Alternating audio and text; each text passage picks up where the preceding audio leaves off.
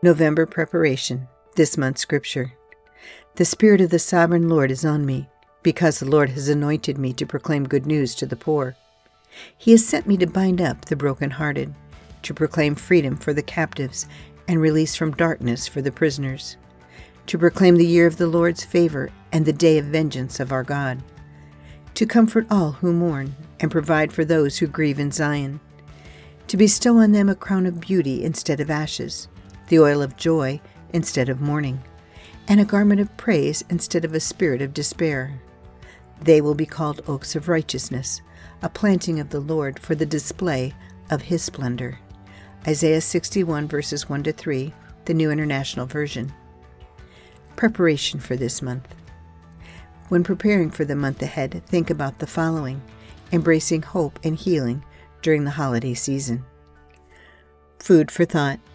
As we approach the holiday season, we find ourselves surrounded by the warm glow of festivities and celebrations. Yet for many, this time of year can be a painful reminder of loss, grief, and the weight of broken hearts. This month's scripture offers a guiding light, reminding us of the promise of healing and renewal in the face of it all. Isaiah's words speak of the Spirit of the Sovereign Lord anointing us to bring good news to the poor, bind up the brokenhearted, and proclaim freedom to the captives.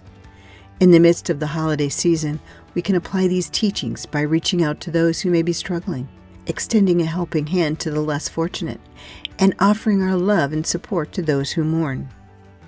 The scripture also calls for us to bestow on them a crown of beauty instead of ashes, the oil of joy instead of mourning, and a garment of praise instead of the spirit of despair. These words remind us that healing and transformation are possible. We can exchange the ashes of grief and despair for the crown of beauty, joy, and praise, not only for ourselves, but for others as well. As we navigate the holiday season, Isaiah's words can guide us in processing our own grief and supporting those around us. In doing so, we become oaks of righteousness, planted by the Lord to display His splendor, and we get to bring light to those who need it most. This month's goals.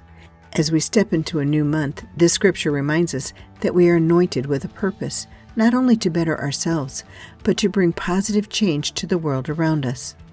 Let's explore how we can set meaningful goals based on this month's scripture. Proclaiming good news.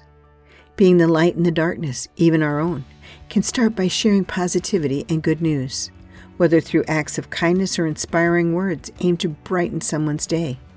Your goal can be as simple as sending an encouraging message to a friend each day. Binding up the brokenhearted. Reflect on the brokenness you've encountered, whether in your own life or in the lives of others. Set a goal to actively contribute to healing. Proclaiming freedom and release. Set a goal to free yourself from negative habits or mindsets that hold you captive. This could mean breaking free from a toxic relationship or quitting a damaging habit. Engage in activities that bring you joy. This can include going for a walk, finding a healthy habit, or reading scripture. Providing comfort.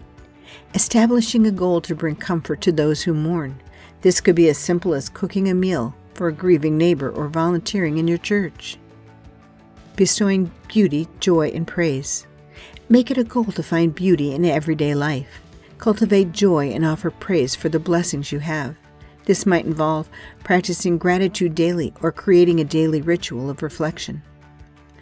As we enter the holiday season, be intentional with cultivating a mindset focused on establishing goals that reflect God's limitless love, grace, and His command to wholeheartedly love one another.